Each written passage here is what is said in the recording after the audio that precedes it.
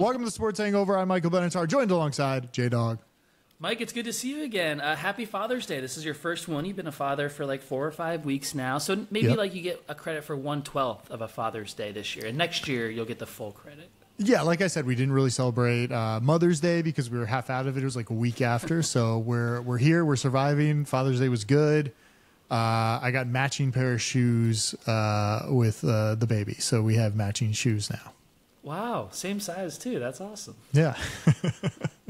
So it's good. That's a good gift. To be a proper father on Father's Day, you have to watch the U.S. Open with your son. So I'll give you a pass because he's only a few weeks old. But starting next year, you got to start this tradition because we had one hell of a U.S. Open Sunday. I was watching the sports shows today before NBA Finals talk, before Stanley Cup Finals talk on ESPN. Stephen A. is breaking down the golf. Golf for a day is the biggest sport, the biggest thing that happened. Mike, it doesn't always happen this way, but everyone who watched the U.S. Open came away with so many feelings, so many emotions. 24 hours later, I'm still trying to process it. Bryson beat Rory in just a crazy, wild, wacky U.S. Open Sunday. So I didn't watch a lot of it. I watched highlights. I don't know what I was doing. It's probably napping or I don't know what I was doing. It was in middle afternoon. You actively chose not to watch it. Okay. I did not know it was on. You guys started texting, and it's like, all right, I'll turn it on. I literally turned it on as Bryson was walking out from under the tunnel to like win it. Like basically, he was the winner. So I didn't really know what happened. I'm just like, he won. So what was so crazy? So tell me what happened because I saw the clips, but just inform me in case somebody didn't listen, somebody or watch. Like you, absolutely. So Bryson entered with a 3-shot lead, and I'm getting texts in the morning like, does Rory even have a shot down 3? I'm like, at a hard course like this, which, by the way, Pinehurst, North Carolina, I know you've never heard of it, Mike, but what you have heard of is Raleigh. And when me and you met in Raleigh 6 years ago, I played Pinehurst number 2 the day prior to that. I just came from this course, the hardest golf course I've ever played in my life. The greens are like turtle shell backs where if you don't hit it perfectly on top of the middle, it's going to roll off in any direction. I hit so many iron shots the day I played this course that were laser beams right at the flag, right at the green, right where I attended to, and the green would repel them and spit them out into the shit, into the waste area. So it is a hard course, and Bryson was in the shit all day. Somehow, I don't know how, Rory blew this thing in one of the worst ways we've ever seen in golf history. We've never seen, Mike, I promise you this, we've never seen a golf superstar of Rory's caliber blow it, choke it away in the biggest moment like he did yesterday at the U.S. Open. He was up 2 shots with like 4 holes to go, and he had 3 bogeys in his last 4 holes, including 2 putts, less than 3.5 feet. Less than the length of your son, basically. This guy missed. You can make 3-footers. I've seen you do it all the time. You make this putt. Golfers much worse than you make 3-footers. He missed one on 16, 2.5 feet. He missed one on 18, 3 feet. That one was moving a lot. He still should have made it, but it was a harder putt on the slope. And he choked in a way that we just don't see superstars, really anyone, do. And going back in golf history, Greg Norman's up there, Van de Velde is up there, Rory is now up there. I don't know how he recovers from this, Mike. He hasn't won a major in 10 years going into it. Me and mutual friend, we're at the U.S. Open in L.A. last year, and Rory has the lead on Sunday. We think we're going to witness history during the 9-year drought, and he lost by 1 shot there out here at LACC. And now for the 2nd year in a row, he loses by a shot after he was up too late in the day. Just a miserable choke by Rory, and then the whole flip side of it is Bryson, which we'll talk about too. So, the only thing I know what's going on with Rory is he was going to get a divorce, then they canceled the divorce, and then they're back together. What's going on back there? Like, I feel like the game of golf is all mental because sometimes, listen, I get out there, I can hit the ball, and then I get tired 5 rounds in or whatever, and I'm exhausted. Like 5 holes in, I'm like, all right, I'm kind of done for the day.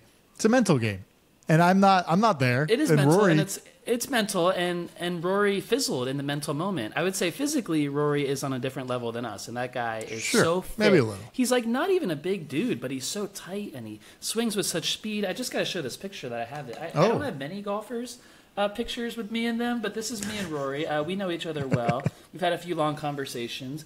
We'll talk about my relation to Bryson soon, too. I did not like seeing Rory fumble the bag like this. This was uncomfortable for me to watch. Physically uncomfortable. I was like groaning. I was making noises. It was so emotional because I know the guy and I know how much he wants it. And to go 10 years, and Mike, there's a whole nother level of this PGA versus Live. Think about how Rory has been the outspoken face of the PGA Tour versus Bryson DeChambeau, who went to Live and is like the poster boy for what some people might think is annoying or awkward or not fully on board with professional golf. And it's Rory and Bryson. It's Live versus PGA. It's Europe versus the U.S. Did you hear all the USA chants for Bryson? Yeah. Which is crazy that this guy heel turned into a popular player. Didn't like 2 years ago, everyone disliked Bryson. You don't like Bryson, right? I was pro Live, so I was there. You were there. But Bryson, I have a picture back here. I'll just pull this one out, too. So Bryson's the other golfer I have a picture with. These were not framed today. These are the only two golfers I have pictures with, Mike. And one is Bryson, one is Rory. They both squared off here. Bryson is a great dude. I think he's often misunderstood. I've been rooting for him since I got to work with him personally. And he's been through a lot. He went to Live. No one talks about him anymore. He won a U.S. Open during COVID, which you have a thought on COVID championships. They might not be real, they are real. Tampa Bay Lightning, because there was no fans at his. And so think about the difference in fans at this U.S. Open, chanting for him, chanting USA. He's high-fiving the crowd the whole time. Like, I can't even process the heel turn that he made and how he got so popular. Nothing changed. He's still awkward, kind of weird. He's still Bryson. I don't know why the crowd supported him over Rory, who I thought a lot of people liked. It's just such a crazy, crazy day.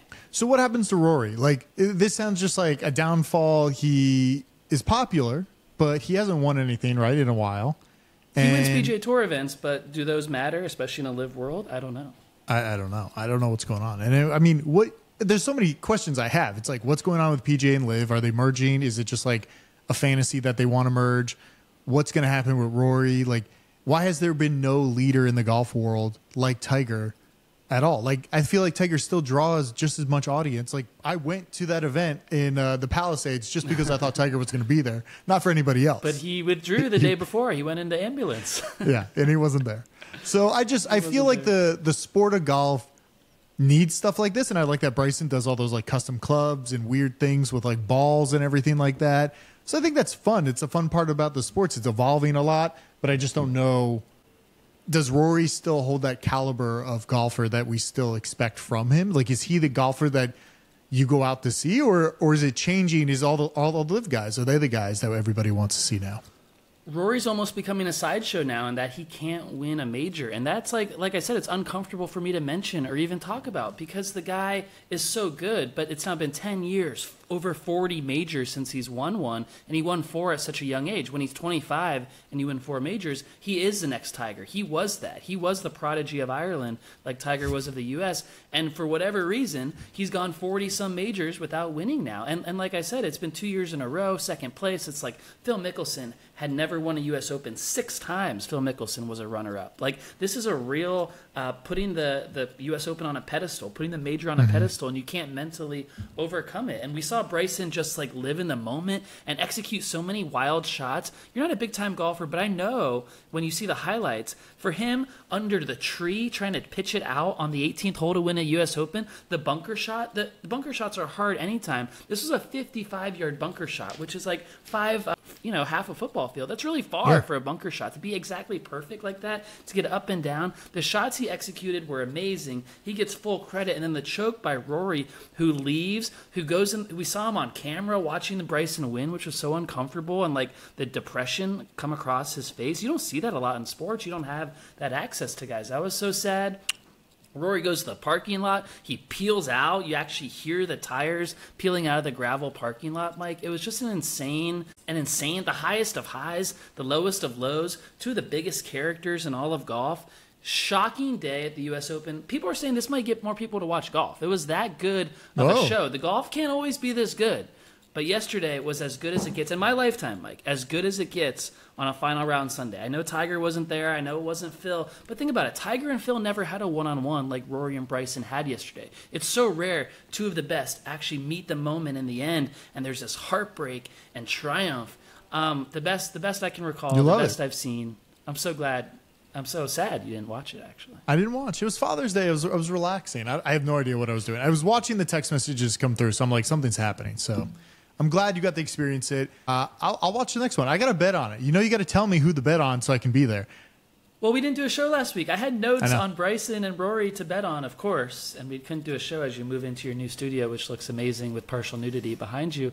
It looks great, but we didn't do a show last week, so I couldn't give you my picks. It's just the problem is everyone's going to tune in for the Open and the next event, and hopefully it's great. It's never this great. This is as good as it gets, and I'm worried we might go like another lifetime until it gets this good. Hopefully not, but man, if anyone wants to talk to me about it, I'll do a call afterwards with our viewers. I just want to keep talking about it because it was so special. I want to like write a journal entry, maybe a blog. I don't know. It was write amazing. a blog. Write it so all down. Up.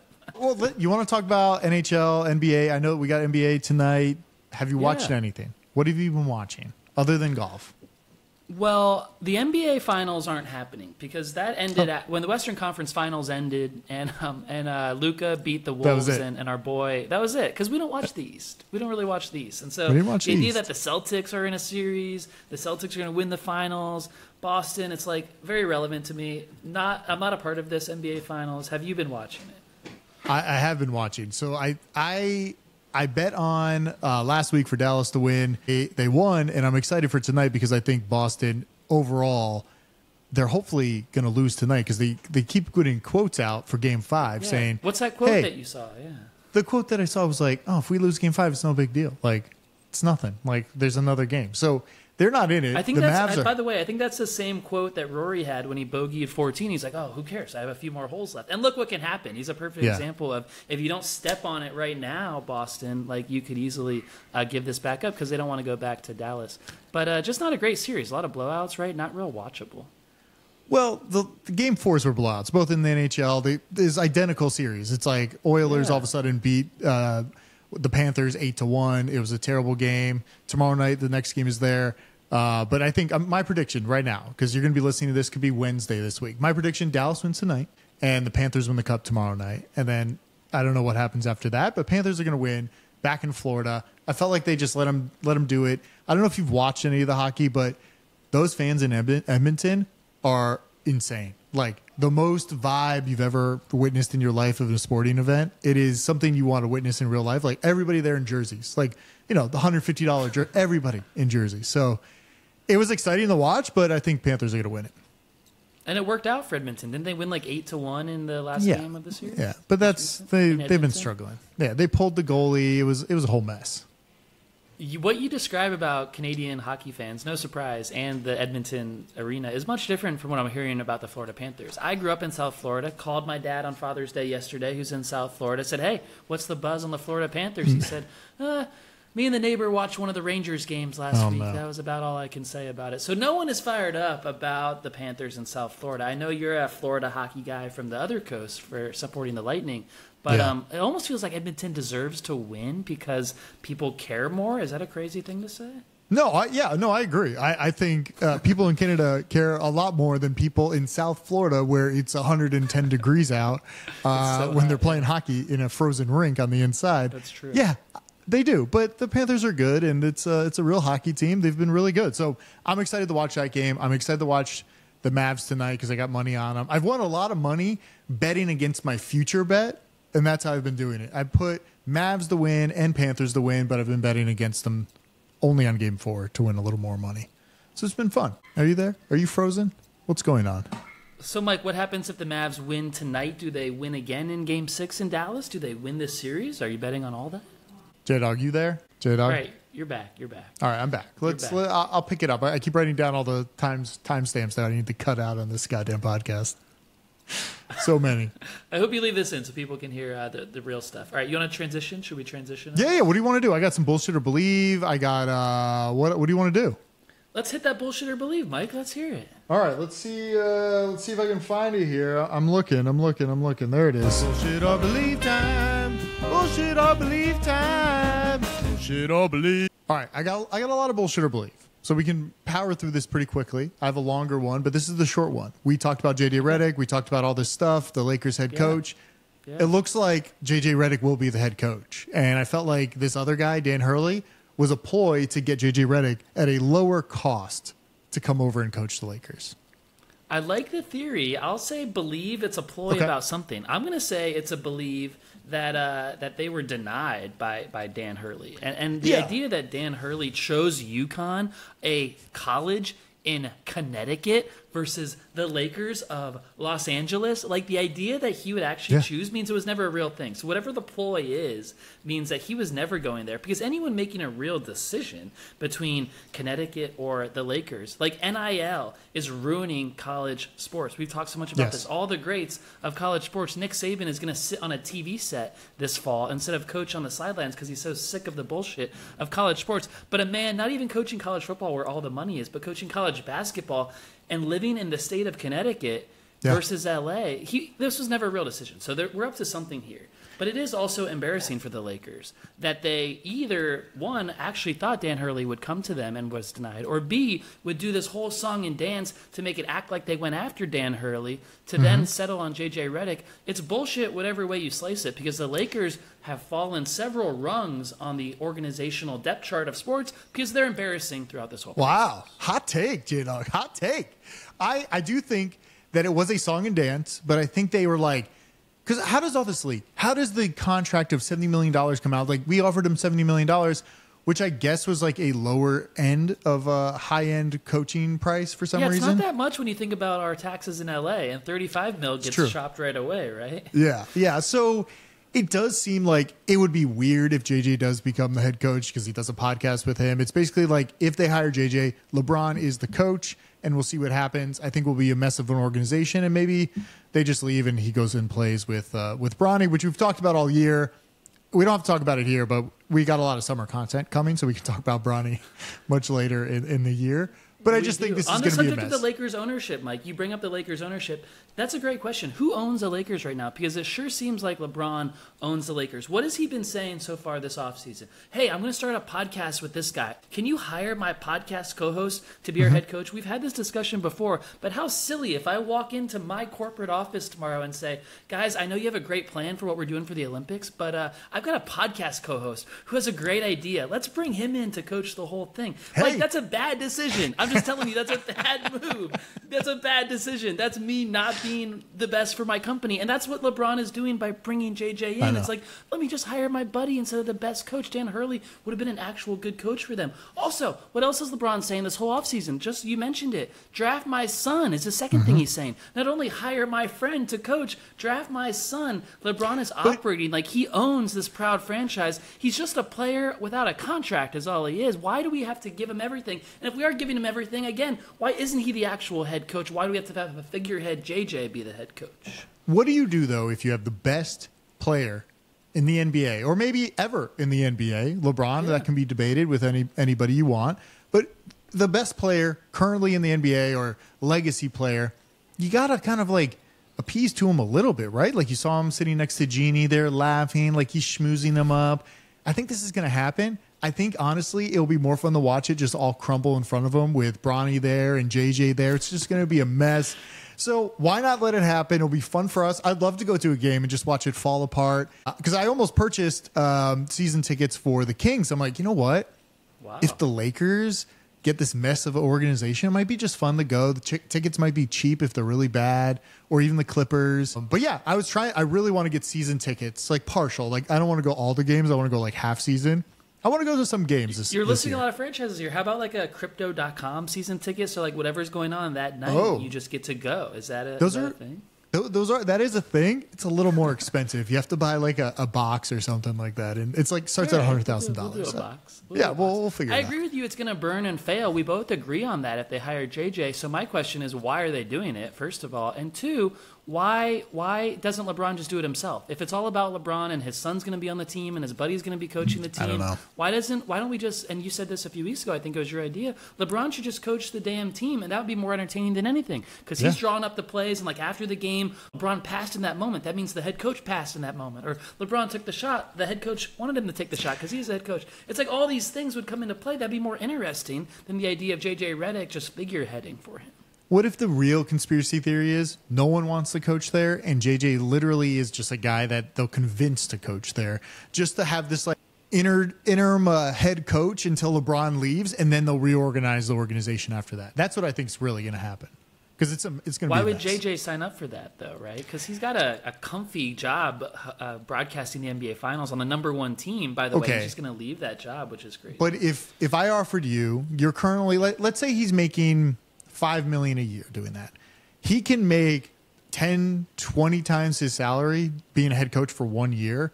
I would probably go do that and fail miserably just to do it, get it under your belt. Then you can go like coach somewhere else and just kind of see how it goes. And you can always say you coach LeBron. I completely disagree. Josh McDaniels got a chance to be a head coach at a young age, and he completely failed and fumbled the bag. And I think he's out of football at this point. Is he out of the NFL? Do we know? Does he have a job? All those guys that fail to JJ with one bad year. But you could also say like Raheem Morris did that too, right? He coached and then he got booted out to like assistant coach, and now he's back. He's back. Yeah. So I think you get a second chance. Maybe not a third chance, but you definitely get a second chance. There's a whole subplot here of everyone's talking about Inside the NBA and Charles Barkley retiring and all these things about that show going away when they lose the NBA rights. The ESPN booth is more important than anything because they have all the playoffs, they have all the NBA finals, and they've rotated Jeff Van Gundy, Doc Rivers, and now JJ Redick. They're going to be on their fourth person in that booth in like a year's time. Like, how bad is that whole situation for them? For the number, like, you would never see this at the #1 NFL team. Like, we're seeing Brady come in and take Olsen out, but at least there's stability at the top. There's not guys leaving for other jobs constantly. But ESPN does that, even with like the Booger Mobile and all that stuff with Witten. There was like a mess. Series of bad decisions. Yeah, they make a lot of bad decisions. I don't know why. And then isn't Doris Burke there the entire time, like doing it with different people? So it's like, how does she get a flow with anybody? Imagine you just rotated a new host in every week. It'd be a fucking mess of a show. You'd be like, no one knows anything. What are we going to talk about? This is 14 years running. So it's really hard. You're right. And so in that regard, I want JJ to go coach the Lakers because I want to see how they're going to bring someone else in, the fifth person into this thing, and let the ESPN booth fail, just like the Lakers head coaching situation will fail. All right, I got one more bullshit or believe, and then I got some blind items. I know you love some blind items real quick, so we'll power through this. Blind items. Mike's been going through this. This is a longer one. Today on Instagram or something, like Aiyuk mentioned that the San Francisco doesn't want him. I think it was his like wife recording him talking to I don't even know who, Jaylen Brown, I think, talking or something. To Jaden Daniels, the new Commanders quarterback. Yes, basically like they don't want me. So what I did was I went to ChatGPT and did some research. I've been doing a ton of research on ChatGPT. I have a custom GPT that pulls information from everywhere.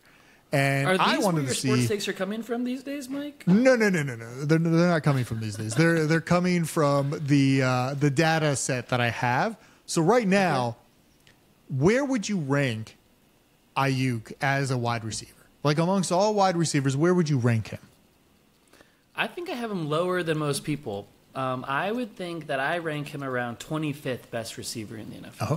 Oh, okay. Well, according to Pro Football Network, he is 8th on their data list there, and top 10 according to PFF. So that's where he's ranking. So I don't know if he's getting the use in San Francisco as like one of those. Like I wouldn't put him on that list. But then I wanted to play a game. I have a ton of people here, but I just want to say, would you rather have Aiyuk or this player? And just tell me, list it off. Game. Yeah, we'll just go through real quick. Okay, so would you rather have Justin Jefferson? Yeah. Okay. I got to throw him out here because I listed a few guys. Okay, what about Tyreek? Jamar Chase? Yes, I'd rather have Jamar Chase too. and Jamar Chase. Okay, what about Devontae? Devontae is old. I'd still rather have Devontae than Aiyuk. Okay, what about Cooper Kupp? Now you're talking about man-made things because I'm afraid Cooper Kupp was man-made by Sean McVay and not a real receiver on like a different team. So I'm afraid I have to take Aiyuk on that one. Aiyuk, okay, all right. What about Stephon Diggs? Stephon Diggs caused so many problems in Buffalo. They gave him away for free. Houston signed him for a lot of money. I don't think they had to, but they did. They didn't, yeah. CJ Stroud has Stephon Diggs now. That's kind of cool for this season. We'll talk about that. I would take Diggs over Aiyuk, actually. Okay, all right. What about CeeDee Lamb? Definitely CeeDee Lamb. You know I'm a CeeDee Lamb homer. You know I support the Cowboys. You do support the Cowboys. Okay, what about here's some other guys. What about like T. Higgins? That's about equal for me. I think Aiyuk and Higgins are about equal. Yeah. What about DK Metcalf? I'm taking DK, the specimen, the size of him. Get him out of Seattle where you have someone better than Geno Smith tossing balls. I want to see DK there. All right, last one. What about DeAndre? DeAndre Hopkins, a little old, but still catching balls. Wait a second. What team is he on now? He's on the I think he's still on the Tennessee Titans. He's on the Titans? Yeah. He was there last year. Remember the rookie was thrown to him? I had him in fantasy. That's the only reason why I know he's there. Hopkins is kind of downhill. I'll go Aiyuk over Hopkins. How about Aiyuk or Deebo Samuel? Because I'm going Deebo Samuel there. How about you?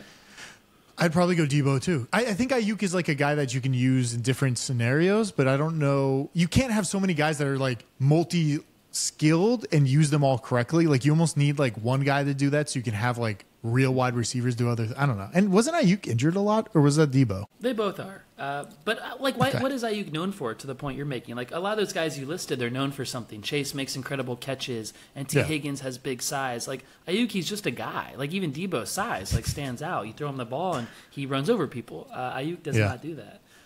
It also goes back to like, does Brock Purdy make both of those receivers, or can they flourish much better without him? It's hard for me to say. I know what you would say. Well, Brock is good. He might be a Super Bowl champ. We're going to have a nice summer show coming up, which is we're going to talk about all this too. I thought you were going to say we're going to have Brock on the show, which I was like, damn, when is that? We should try to get Brock. I feel like he's so anonymous, we could get Brock on the show. That's like a level of guest who would come on the Sports Hangover. I mean, our biggest guest so far was Marvin Jones, so I think he's out of the NFL now. So that's how long we've been doing this show.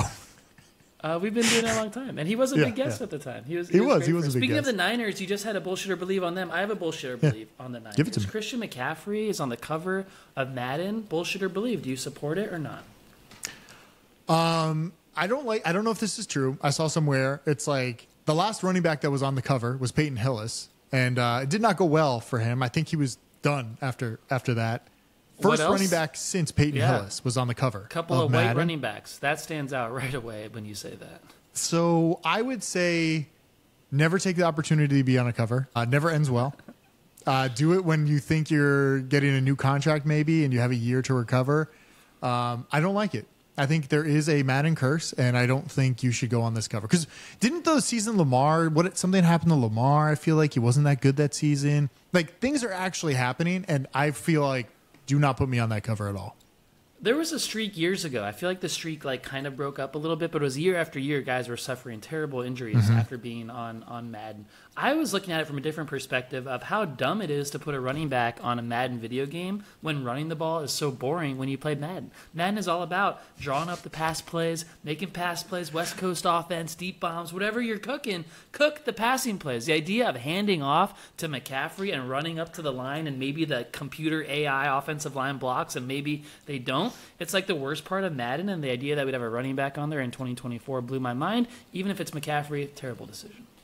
By the way, we're going to play some Madden Friday. You're coming over. We're going to play. Yeah. Hopefully you're out here again when we play a little NCAA, because I think that's going to be better than any Madden we've played in 10 years. Are you going to buy the game? This is a big year for it. Well, yeah, definitely going to buy the game. You're not an NCAA guy. Well, I mean, I haven't been able to because it hasn't been out. So I'll play NCAA just to like play it because it's going to be so much better than Madden. I have two blind items. If you want to listen to them, you know the blind items are fun. Yes. If you want to do it real quick? Just set this up. This is Mike doing late night feedings, a little bit delirious, a little bit on the dark web, the interweb. We don't know exactly where he's finding these. We don't know if they're real, but we like to talk about them. Yes, there's a community of people that love these things called blind items, and it's like a form of Scandal City, but anonymous people are submitting theories about certain people, and there's a ton. There's tons on celebrities. These are the only two I could find in the month of June for these two. Okay. So there's two that I'm gonna line up for you. So this one's on Aaron Rodgers. Usually the way they do it. So I'll do the second one first, then we'll go back to Aaron Rodgers. So this is how they usually do it. Okay. The former A-list athlete turned larger-than-life personality fears every single day the public will discover his boyfriend. So that's how they set it up. And then they say, and the athlete is Shannon Sharpe.